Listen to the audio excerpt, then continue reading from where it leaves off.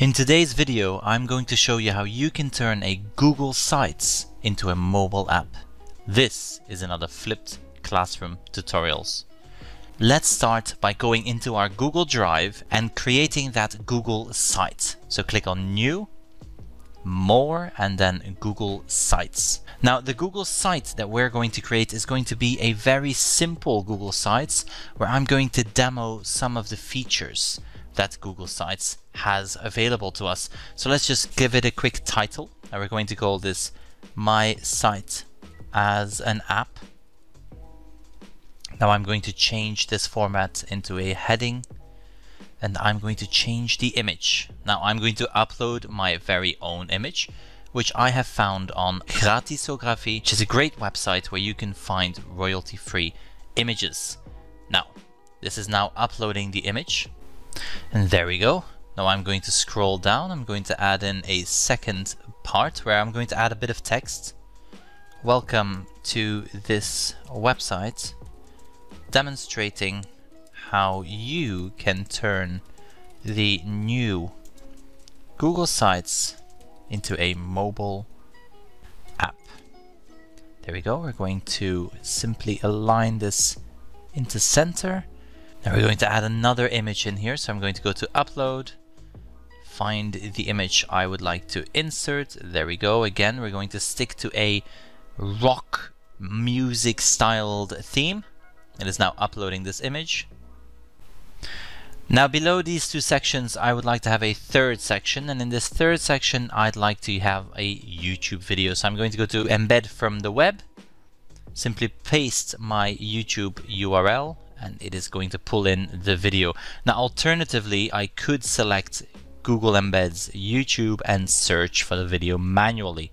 Now I'm going to just enlarge this slightly, bring it to the middle.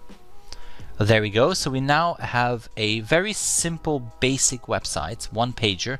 Let's have a look at the preview. My Site as an App. I can scroll down, have a video, and when I click on play, this video plays in my website. Now, I would like to have this website as a mobile app. So I want to display this on a mobile app, on a mobile device. Now, the first thing you'll have to do is make sure that your website is published. So go ahead and click on Publish. We're going to give this a web address. Now I'm going to call this a website for app, and this gives us the complete URL of this website. Now who can visit my site? I'm going to manage that as well because I want it public on the web. So we're going to change that here. We're going to say anyone can find and view the published website. Save. There we go, and we are going to click on Done. Now when I click on Publish, this is now publishing my website and creating a URL that's specific for this website. Now let's click on the View, and here we go. This is the specific URL that this website links to. So if I open up a new incognito window, I can type in that URL and I will be brought to my public published website. Here you go, My Site as an App. Scroll down, and here we have the embedded YouTube video. Now for you to turn this into a mobile app, we are going to use Thunkable. Now if you've remembered from my previous video, Thunkable is a very easy to use app creator that allows you to create an app and code it by using blocks similar to the way Scratch works. So go ahead and go to thunkable.com. Now again, links to all these websites will be in the description below. Now I'm going to click on Sign In. I am going to create an Android app so I can demonstrate this on my own personal device. Here we go. Now I'm going to create a new app just like we did last time. And I'm going to call this app My Google Site. Now the reason I call it My Google Site is because I'm highlighting and demonstrating to you how to embed and use a Google Site as a mobile app. So the first thing you'll want to do is make sure that this title here at the top where it says Screen 1, that this is actually titled the correct title. So we're going to turn this Screen 1 title into My Google site. There we go. Now again, this could be anything you want it to be. I want the title bar color to match the site I'm going to embed, so I'm going to go with red. There we go. Now this immediately shows me the preview of this app. I am also going to make sure that with the sizing I have a responsive design, which means that when my website gets pulled in, my application is going to be responsive and automatically adjusts sizes. So once you've done these steps, then it's very easy for you to move on to the next step. Now down the side under user interface, when you scroll down, you will find a web viewer. Simply drag this element onto your application and put it where it belongs, in the middle. Now once you've done all this, what's very important is that you are going to go to the properties and that you paste that Google Sites home URL into this box. So let's go ahead and open up our Google Sites. Let's copy the URL, return to Thunkable and paste it into our home URL box. There we go. We now have our website embedded into our Google Sites. Now in addition to this, I would like to add an extra button down the side. So I'm going to add a button underneath this.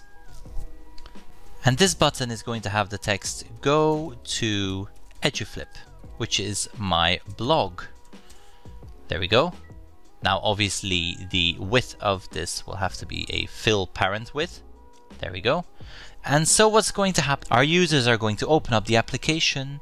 They are going to see the web viewer. The web viewer is set to our predefined Google Sites, and when they click on this button, the website will change to my blog. So let's adjust this button to have a similar background color. So we're going to go again with red, and we are going to make the text and font typeface Roboto and bold. There we go. So this is what my application will look like. Now go ahead and go into the blocks section. Now the blocks is where we can code our website.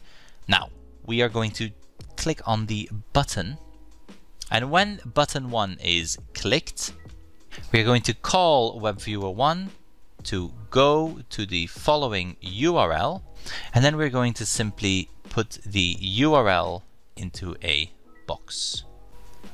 There we go, and we paste our EduFlip URL. So now whenever the button is clicked, the web viewer will change. So let's go ahead and test this application. Let's click on Test, Thunkable Live. Now this gives me my QR code again.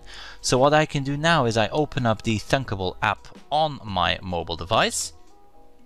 So let's go ahead and open up the Thunkable app. We are going to scan a QR code, which is the QR code displayed on my computer. There we go. It is going to open up the application. As you can see at the top, we have my Google site. This is all functioning as an independent app. We can scroll down. It looks like a beautiful Google Sites. I can watch the video within my application, pause this video, and I can also tap the button down below which says go to eduflip.net. When I tap that button, here I am on my blog. And that's all there is to it. Now if you're happy with your application and you liked what you saw, then simply click on Export and get your APK file. Now Thunkable is going to compile your file, it's going to build the actual app, and once finished it's going to give you that APK file that you can then either share with friends and family, install it on the devices, or you can submit to the Play Store for approval. And that's all there is to it. As you can see, I have my APK file and I can now submit it. I hope you found this helpful. I would love to know what you are going to use this function for. Let me know in the comment section below. Let me know what else you would like me to do using Thunkable or any of these other applications, and I will make sure that I find time to create a video doing just that. If you enjoyed this video, don't forget to give it a thumbs up. Subscribe to the channel and hit that bell notification so you are notified of all my future videos. For now, thank you for watching, and I will see you in the next one.